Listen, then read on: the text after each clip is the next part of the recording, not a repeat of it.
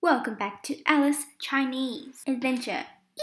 In the Shanxi province, Xi'an is the oldest of the four great ancient capitals of China. Xi'an was the starting point of the Silk Road that connected east to the west. Today, it is a bustling city, a blend of old and new, and a perfect place to learn more about the over 5,000 years of Chinese history. The ancient city walls stretch 14 kilometers around the old city and are the oldest and most intact ancient Chinese wall in existence. Now that they have been restored, you can ride bikes along the top and enjoy this view of the city from above. In the center of the city is the bell tower, which was built during the Ming Dynasty. It is the largest bell tower in structure and shape and is also the best preserved one. Nearby, you can visit the Drum Tower, which is also the largest one existing in China. The main attraction in Xi'an is the Terracotta Warriors, also known as the eighth wonder of the world. Built from 246 to 248 BC, the purpose of the army was to protect the tomb of the first Chinese emperor, Qin Shi Huang, in the afterlife. The mausoleum is the largest mausoleum in China and took 700,000 artisans over 40 years to complete. It was discovered in 1974 when local farmers were drilling a well and unearthed the terracotta fragments. Originally, the warriors were painted with bright colors and holding wooden weapons, but in time they have eroded away, leaving only unique life-size figures standing in battle formation. The site is split into 3 pits with 8,000 soldiers,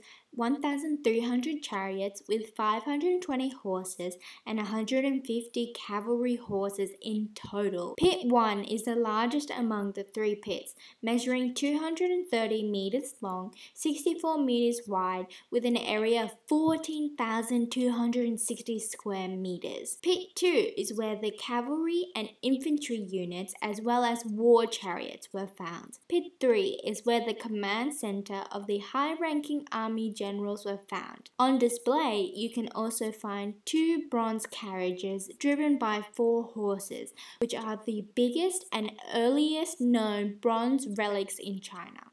The Shaanxi History Museum is the first large-scale modern national museum in China.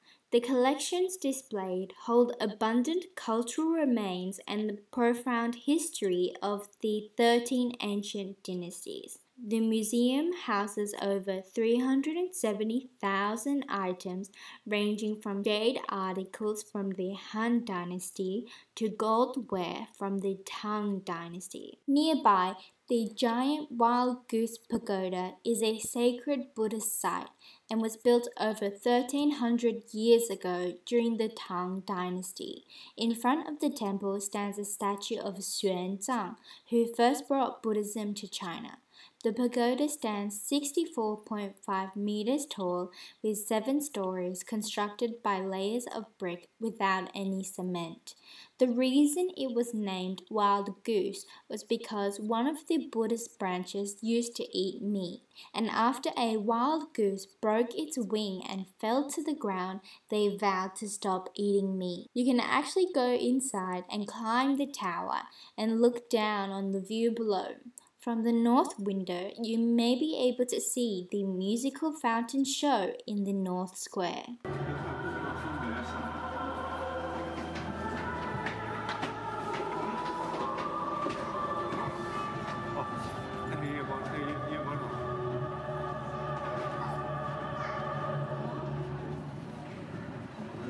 The Tang Dynasty was the most prosperous period of Chinese history and known for its flourishing trade, art, and culture. The huge modern theme park covers an area of 300 acres and includes 14 different types of cultural districts, including sculptures, performances, and architecture. Combined, they recreate the brilliance and grandeur of the Tang Royal Palace Gardens. Another notable quality of the Tang dynasty was the elevated role of women in society and the strives toward gender equality. A great example of this is the first female emperor in the history of China, Empress Wu Zetian. She reigned during 618 to 907 Common Era and was one of the most effective and controversial monarchs in Chinese history. You can even watch a reenactment of her reign performed with historically accurate instruments and costumes.